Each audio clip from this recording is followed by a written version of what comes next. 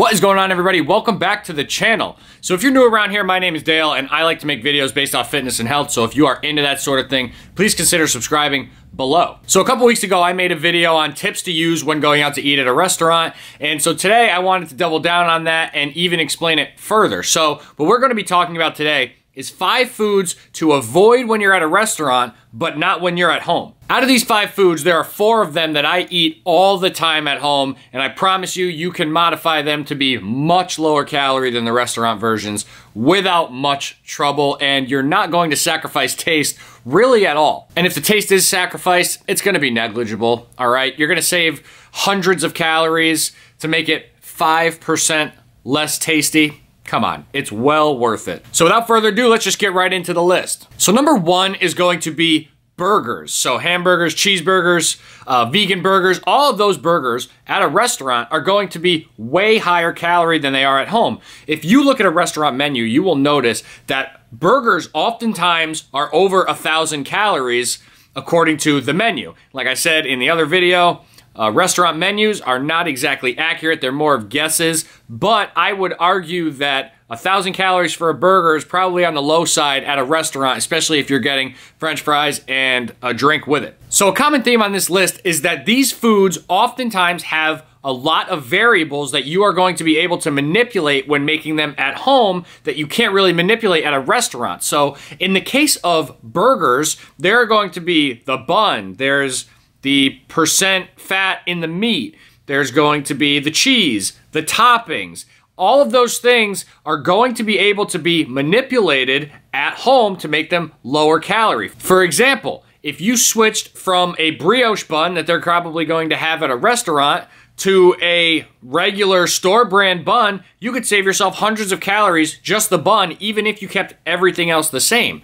If you switched the way that you cook the meat, not using oils or butter, and just used Pam spray and grilled it, you're going to save hundreds of calories there. If you used a lower calorie cheese, you could save yourself 40 to 50 calories there. If you use 1 slice of cheese versus 2, you're gonna save yourself half the calories there. There's so many variables that go into burgers specifically at restaurants that you're gonna be able to manipulate at home to make it so it's a food that you don't even have to avoid at all. I eat burgers 2 or 3 times a week, so trust me, this is not something that you need to completely avoid, but when you're at a restaurant, it is going to be significantly higher calorie than when you're making your own at home. Number 2 on this list is going to be French fries. So usually comes with the burger. French fries are a food that people have pretty much generally concluded are unhealthy. And the unfortunate thing about French fries being labeled as unhealthy is people think potatoes are unhealthy, when in fact, potatoes are very healthy. Per 148 grams of potatoes, you got 110 calories, which there's nothing wrong with that. It's not a very high calorie food. It's very satiating. You can manipulate the way you cook it to make it even more or less satiating, and that's part of the problem at a restaurant with French fries. So, as you guys know, if you've seen my videos in the past, I eat French fries all the time. I make them in the air fryer. They're fantastic. French fries are not satiating. So if you're going for French fries, I recommend pairing them with a more satiating food. Now, why is that bad at a restaurant? Because we're generally coupling French fries with another food. So like, we'll say a burger, for instance. You generally eat the fries first. And when you eat the fries first, because they're not satiating, you blow right through them. And the problem with French fries and calories in terms of restaurants and the way that they cook them there is they're fried in oil. So it adds tons and tons of empty calories. Whereas if you made them at home, you either cut up the potatoes and put them in the oven, or if you use an air fryer like I do, I'd strongly recommend doing it this way, and you season it with salt and pepper, it tastes phenomenal, probably 80% as good, which is definitely worth it, and the calories are significantly less because there's no empty calories from the oil. So this is a really, really big misconception, is that potatoes are not good for you because we associate potatoes with French fries, and it's the way that the French fries are cooked that makes them not healthy. It's not the potato. Number 3 on this list is bread. And bread is not on this list in the same reason that all the other foods are.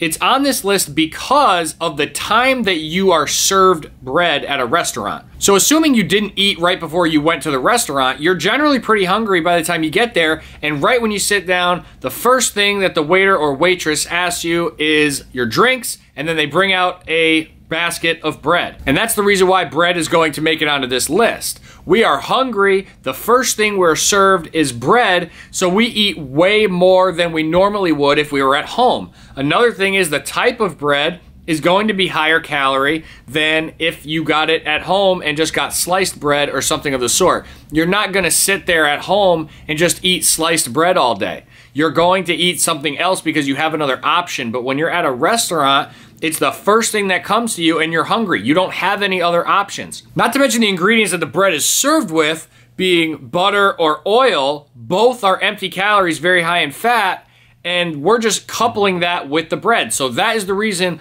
why bread is making it on my top 5 foods to avoid at restaurants, but not when you're at home. Bread is not unhealthy. What it's served with can be unhealthy. It's definitely high in calorie, and you are getting it served to you when you're very, very hungry, so you're vulnerable to eating a lot of it. Number 4 on this list is going to be a variety of dishes, and that is going to be a chicken pasta combo dish. So something along the lines of chicken marsala or chicken parm, anywhere where you have chicken and pasta into one dish, that's going to be number 4. The reason for this being on the list is not because of the pasta, and it's actually not because the chicken is oftentimes breaded. If you were to make it at home, I would recommend swapping the portions for each of the ingredients. So what I mean by that is when you get a chicken parm at a restaurant, there's likely a ton of pasta and then a good amount of chicken. It's not necessarily that there's a small amount, but think about it. When you're at a restaurant,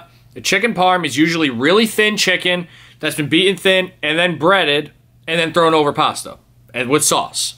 All of those things can be manipulated when you're at home. You have more chicken in terms of volume. So maybe you have 5 ounces and it's this big instead of 2 ounces that's this big. It doesn't matter how big it is as long as it fills your stomach in the long run. If you look at the menus on the Cheesecake Factory, for example, some of the highest calorie meals are their chicken pasta combos. And I understand the reason why there's more pasta than chicken in these meals because obviously it's cheaper. Go to your grocery store, look at how much it costs to buy a box of pasta, then look at how much a pack of chicken costs. I mean, it's not very difficult to see why they do it this way. But that leaves the calories very easily manipulatable. The calories are easy to manipulate when you're at home and you're making it yourself, is what I'm trying to say. You could add more chicken, less pasta. You don't have to cook it in crazy high calorie sauce. You don't cook it in oil. Don't fry the chicken. The calories can drop by literally half. It is very, very, very worth it to make this meal, say chicken parm, at home versus getting it at a restaurant, especially if you're conserving calories. You could literally cut the calories in half. And number 5 on this list is going to be anything that is fried or breaded. And the reason for this, like I mentioned earlier with the fries and with the chicken parm, if you use an air fryer or bake it, you are saving yourself tons and tons and tons of calories from the way that they're prepared at restaurants, frying them in oil. So the way that these things are prepared at restaurants is you have your chicken, you got your wet hand, the dry hand, you do put the chicken in flour, then you put it in egg, then you put it in breadcrumbs, then you fry it in oil. There's so many ingredients. There's the eggs, there's the flour, there's the breadcrumbs, there's the oil. All of these things are adding empty calories to ultimately where you are getting your satiation and your calories from is the chicken. You don't want to be getting that many extra calories. When you're making it at home, I've made popcorn chicken before. I put honey and then I crush up corn flakes and then you put it in the oven and you bake it and it tastes absolutely phenomenal. And I understand that it's corn flakes versus breadcrumbs. You like your breadcrumbs. I challenge you to look at your breadcrumbs in the cabinet. The calories are not that high.